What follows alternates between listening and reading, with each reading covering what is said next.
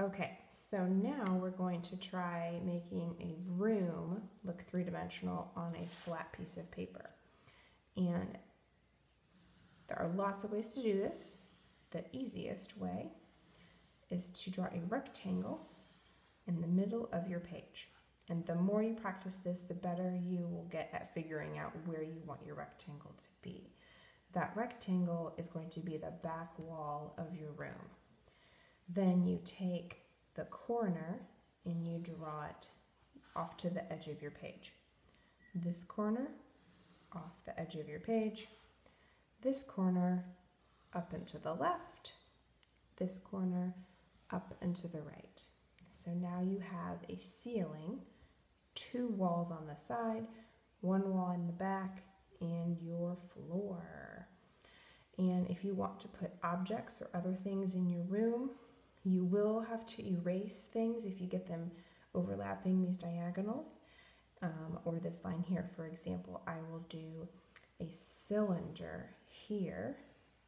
I'm going to put the cylinder here. It's going to be resting on the ground, so make sure your stuff is starts here unless you want it to be floating around in the air. I'm going to turn this to help me get my curve, and then I have my cylinder here. I do not see this anymore because the cylinder is in front, so I can erase that line. Curve, curve, and curve, and then the back edge of the cylinder. This is the top. Okay, so I have this large object in the middle of my room. I could do a cone shape over here. Start with that triangle that would be flat at the bottom if I wanted it to be two-dimensional.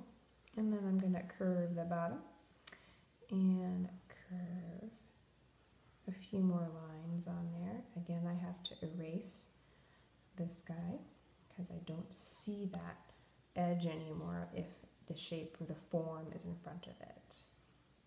Shapes are two-dimensional. Once they become three-dimensional, we call them forms.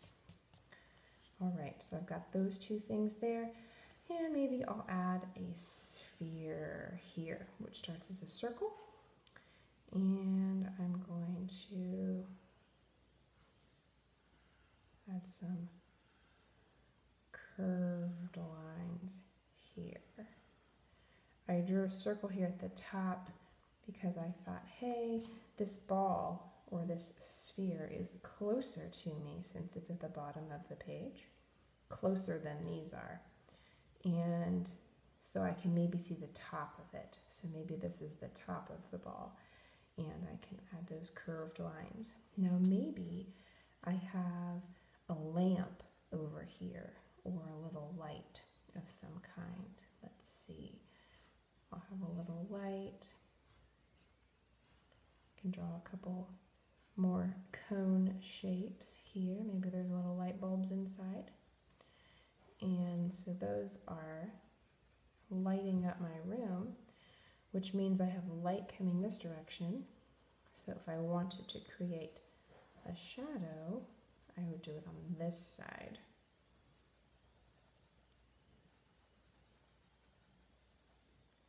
And a little bit here too.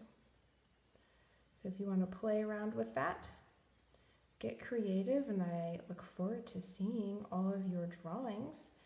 If you want to add color, go ahead and add some color.